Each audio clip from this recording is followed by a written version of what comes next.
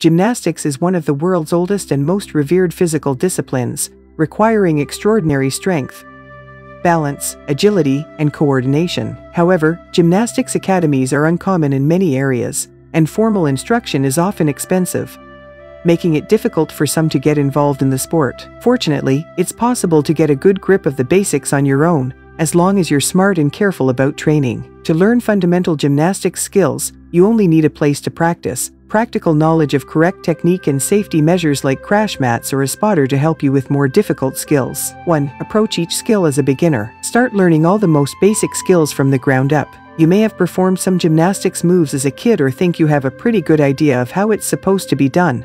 But if you want to learn the right way, you need to put pride aside and start from square one. Looking at each skill like it's your first time will help do away with any misconceptions you may have and orient you with the correct technique. Any expert will tell you that the most important aspect of getting good at anything is mastering the basics. Spending more time becoming confident with fundamental skills will benefit you in the long run. Some good techniques to add to your repertoire when you're first starting out are back bends, bridges, headstands, handstands, forward and backward somersaults, cartwheels and splits. 2. Focus on technique. Do every skill the right way or don't do it at all. Proper form and precision are the two most important components of the sport. If you learn something the wrong way, not only do you run the risk of injury, but you might also establish bad habits that affect every skill that builds off that movement. Film yourself and compare it to the photo and video tutorials you're using to review your technique. 3. Practice regularly. Whenever you get a chance, set aside time to drill the techniques you've learned. Only work on skills that it's safe for you to do by yourself or under the supervision of an adult or someone else who can spot you.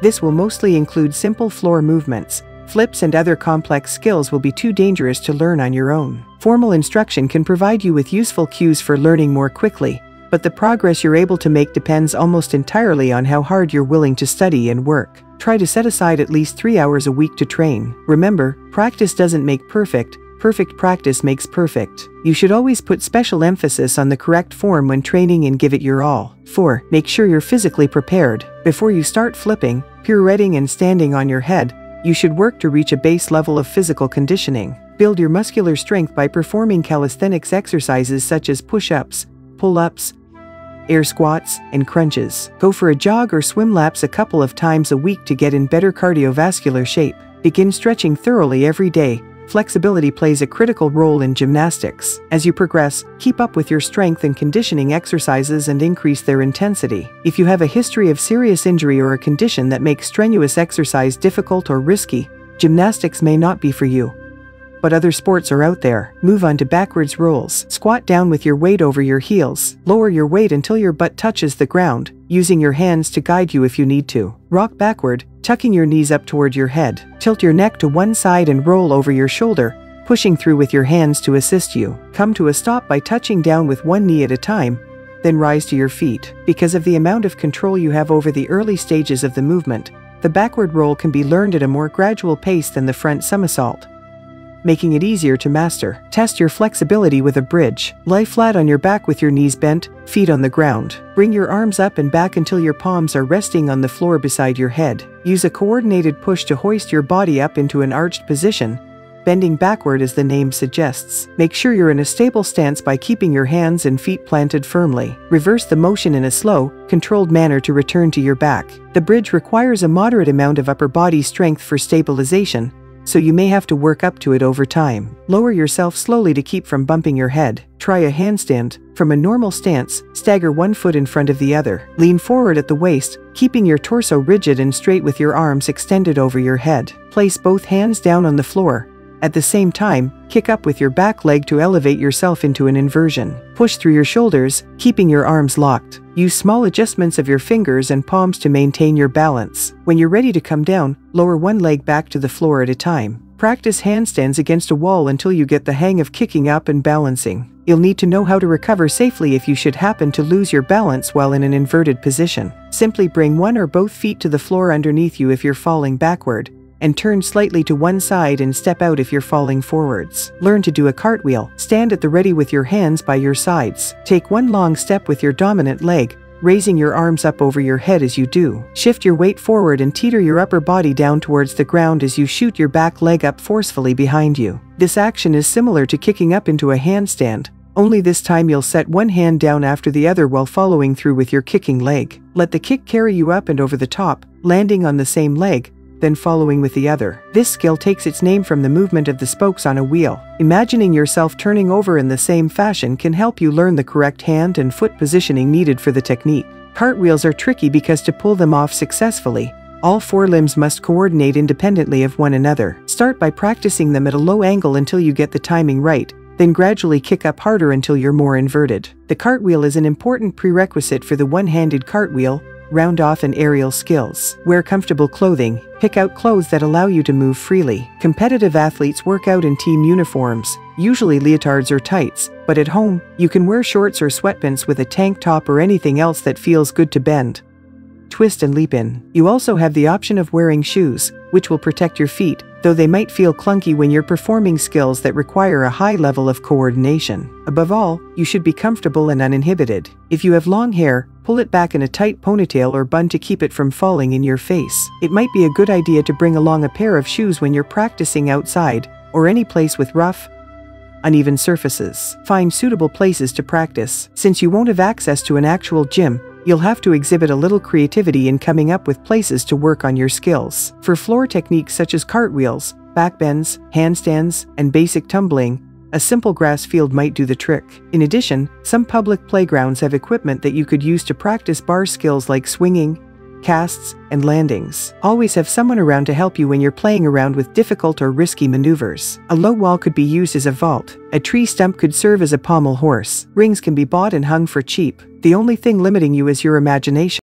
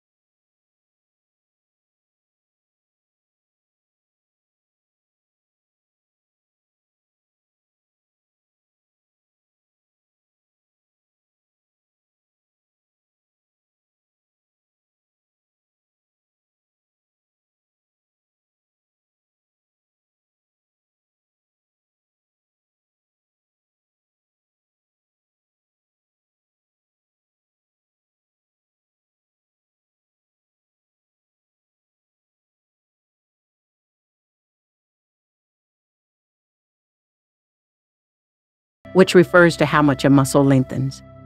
is a key benefit from stretching and yoga movements. Everyday tasks like tying your shoes, reaching for items in cabinets, and lifting objects can become easier. Similarly, muscle coordination can improve with regular stretching and yoga practice. All of these benefits become even more important as you get older since muscles naturally become tighter and shorter over the years. Yoga and stretching are ways to keep those muscles loose and limber. Range of motion. Stretching and yoga can keep the body's joints, tendons, and ligaments lubricated and can improve range of motion. Range of motion refers to the distance your joints are able to move their corresponding limbs. An increased range of motion from stretching allows you more mobility and agility. Increased agility provides better balance and reaction time when dealing with instability. These benefits are important at any age, but especially critical as you get older. Various types of stretching as well as other supportive self-care strategies, such as self-myofascial releasing using a foam roller, can help to enhance unrestricted movement of the major joints of the body, including key areas that are designed to be mobile, such as the hips and shoulders. Better circulation. Stretching and yoga encourage better circulation of blood throughout the body, including to the joints and muscle. This yields quicker healing of any muscle injuries and more nutrients coming to the muscles at all times. Pain relief. Stretching and yoga can provide relief from back pain and arthritis. For lower back pain, stretching the quadriceps and hamstrings as well as the hip and pelvis muscles can contribute to relief. Stretching and yoga can also ease headache pain by improving circulation and oxygen flow to the head. The relaxation aspect of stretching and yoga may also contribute to pain reduction. Relaxation. Stretching and yoga can be antidotes to stress, as they ease and loosen tight muscles and offer a sense of well-being and tranquility. In addition to the physical ways these exercises can provide benefits, the mental calm also contributes to relaxation. Some people have used yoga to cope with issues like anxiety and depression. Improved posture. Better posture is another benefit to yoga and stretching activities. Tight muscles can contribute to bad posture, but stretching those muscles can improve alignment in your back and help posture. The particular areas of stretching that yield these benefits are the chest, shoulders, and lower back. As a result of poor posture, repetitive movement patterns, improper body mechanics, and spending long periods of time seated, muscles in the body can become chronically tense, tight, and contracted, causing them to become less strong and supple. Regular stretching utilizing a variety of flexibility training techniques helps to improve overall function by ensuring that the body can more effectively respond to the stresses imposed by various types of movement and activity.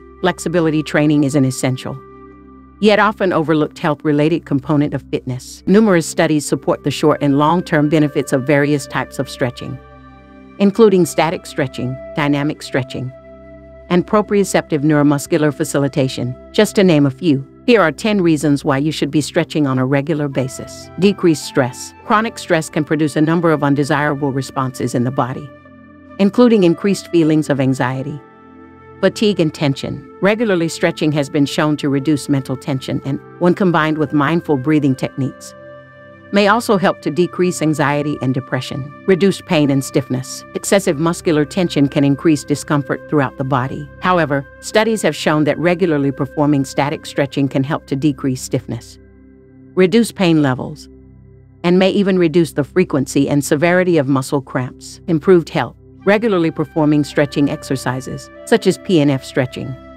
static stretching, and stretches for mind-body disciplines such as yoga, can help to reduce blood pressure, heart rate, and breathing rate, counteracting the body's physiological responses to stress and muscular tension. May reduce risk of injury. Although the evidence is far from definitive, there are some promising findings regarding the role that stretching may play in helping to reduce the risk for injury. Dynamic stretches are often used as part of a warm-up to help increase core body temperature and functionally prepare the body for the movements that are to come. As a result, stretching is often considered an important part of injury prevention, as cold muscles and tendons in the body have a greater likelihood of rupture, strain, or sprain. Enhanced performance. When included as part of a well-rounded fitness routine, regular flexibility training, which includes dynamic stretching, can help enhance agility, power, speed, and muscular strength. Improve blood flow and circulation. Regular flexibility training can help to improve blood flow and circulation, thereby allowing for the enhanced transportation of oxygen and nutrient-rich blood throughout the body. Minimized wear and tear on joints. When muscles become chronically tight and tense, opposing muscles become weakened, producing unnecessary wear and tear on various joint and structures within the body. Regular stretching helps to ensure the muscles on each side of a joint maintain an equal degree of pull so that the joint is able to move freely and efficiently in all directions. allowing for optimal movement and less stress on the body, improved quality of life. Although there are physiological changes that occur as we grow older, regularly stretching and performing range of motion exercises can improve flexibility at any age, helping to increase longevity and enhance overall quality of life. Thank you for watching. Check my products for yoga and stretching exercises at home in the description below. Share and subscribe to my channel for more videos like this.